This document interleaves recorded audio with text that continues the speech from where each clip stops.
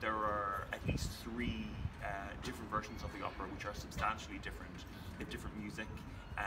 One of the acts has a different ending, and we spent quite a lot of time working out on which version was the best version to use for this production.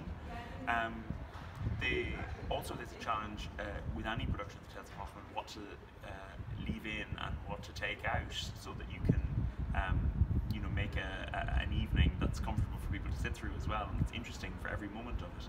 So we've made some cuts. I think people who know and love the opera, they'll find all their favourites still there, but I think also maybe some music that they don't know so